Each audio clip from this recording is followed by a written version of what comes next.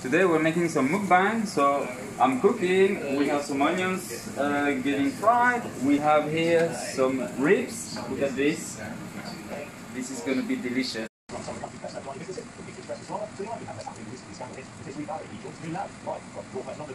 There you go, our mukbang is ready. We have a lot of nice food here. We have some ribs, some rice, some pancit canton. Wash my hands, so now, time to eat. Yeah, so ayan. Kinalimutan pala namin. So we have pinakurat here. So this is really good because it's a bit spicy, this one. And you can eat it with the sauce like that. So this one, the favorite sauce of the Filipino, is the soy sauce in there with some ingredients, which is supposed to be ginger and onions. Okay. So, ayan. Wow. Okay, sounds delicious. Sarap. Tapos, tomato. Sarap talaga. Sarap.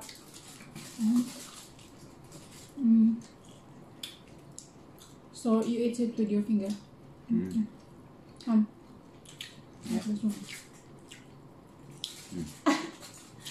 So, how's the feeling?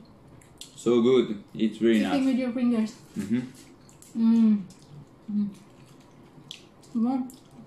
Yeah, it's a different way, but it's very good. Can you taste your finger as well? Yeah.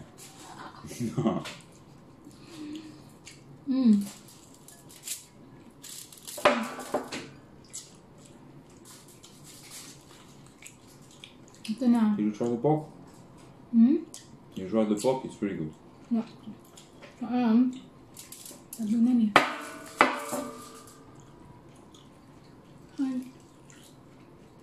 Can you pour some Coke, please? Yeah. Harap. Guys, sana okay kayo dyan. Sana nagstay kayo sa house. Ano na, mahirap pero okay lang lang. Kaya natin to. Pagkatapos ng lahat, kakalabas na din tayo ulit. So, ayan, dito, lockdown, but we can still access some food in the supermarket. Yeah. So, ayan. Tumalabas lang kami pag bumibili ng pagkain. Yeah, thankfully the shops are full now again.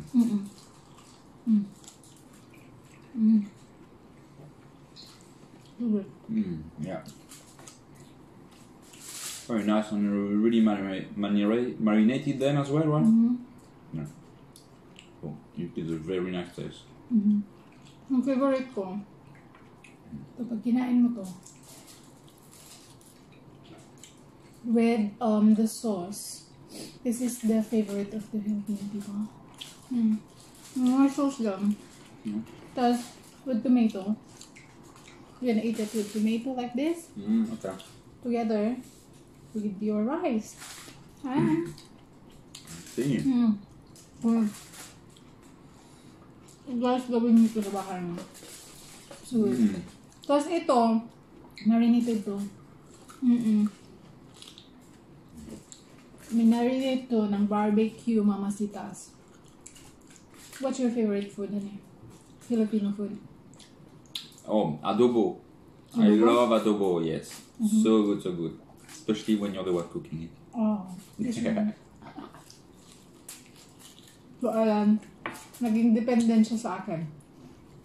What's that? You become dependent to me. Oh yeah, definitely. Is that your technique? Yeah. I did that so you became independent to me. Yeah, and it's working. Yeah. Now I cannot do anything if I don't have you to cook for me. Oh. I'm flattered now. Sarap. Tagal na kasi hindi kami nakakain nito, ng pansit. Yung pinaka-favorite na, yung favorite niya is adobo, and then this one. What else, Bibo? Aside from ribs and adobo?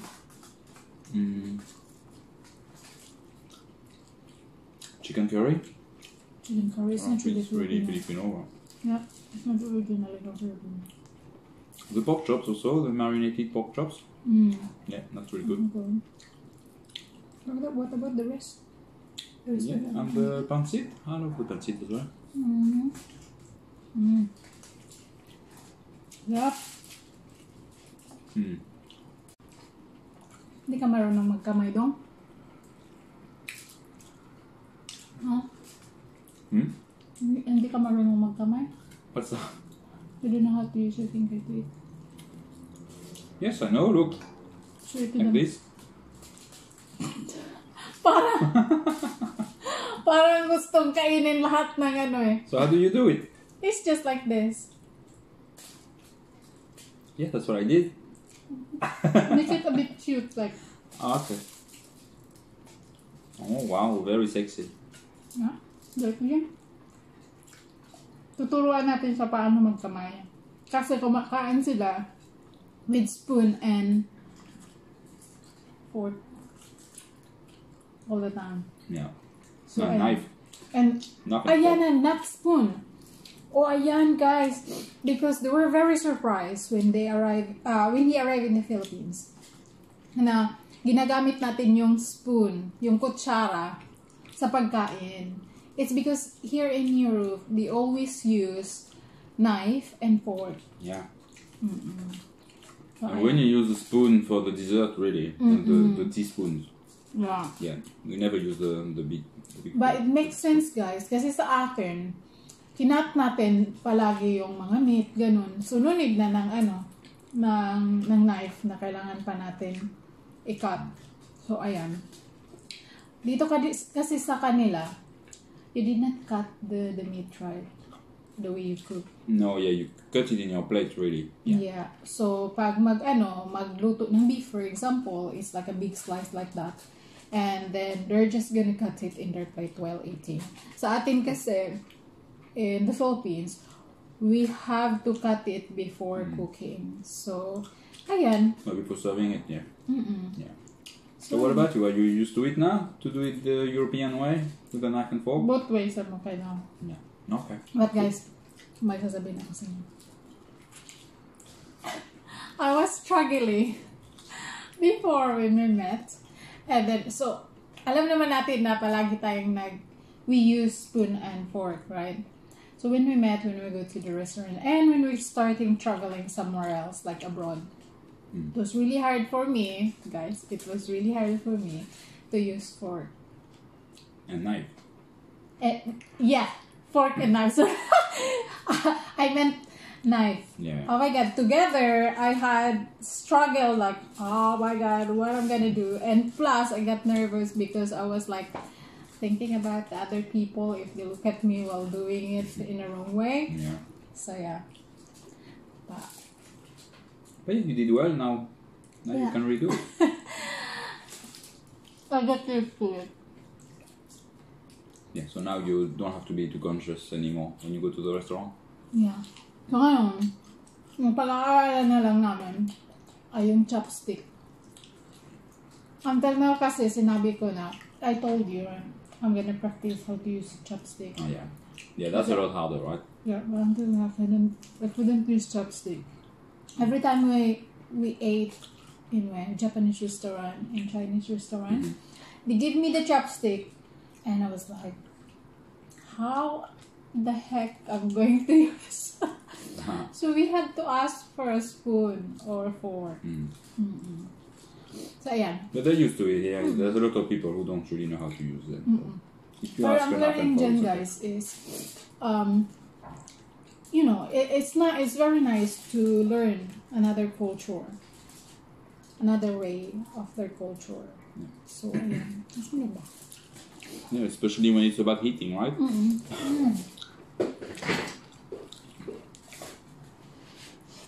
Okay.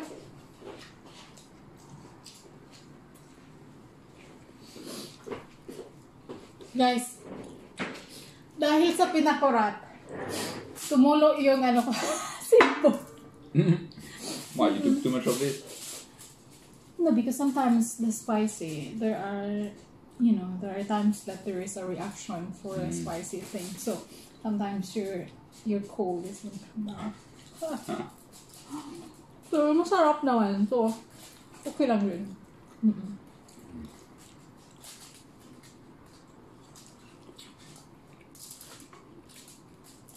Sarap. Sarap pa. Wow, so good. We're not gonna be hungry after that, right? Yeah.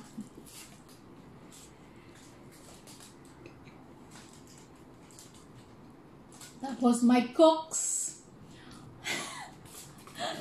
One YouTuber, he said cooks. So, ito na ang cooks. What's that? That's a joke. He says coke. He said cooks. That's a joke. Can I have the cooks? Yes, please. Okay, thank you. Okay, drink it. Sarap. Guys, ito kasi, ang pancit, mas affordable. Ito, madali lang natin din naluto. Diba? Ngayon kailangan pumunta ng mga mamahalang restaurant para makakain.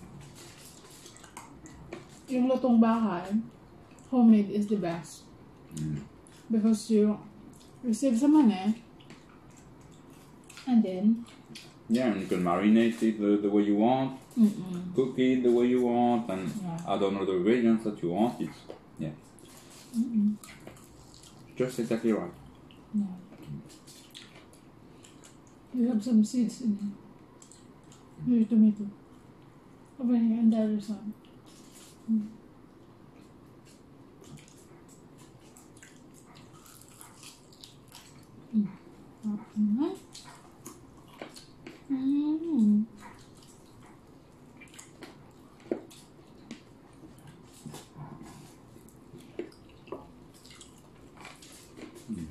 Gonna need a nap after this. Natutulog daw siya.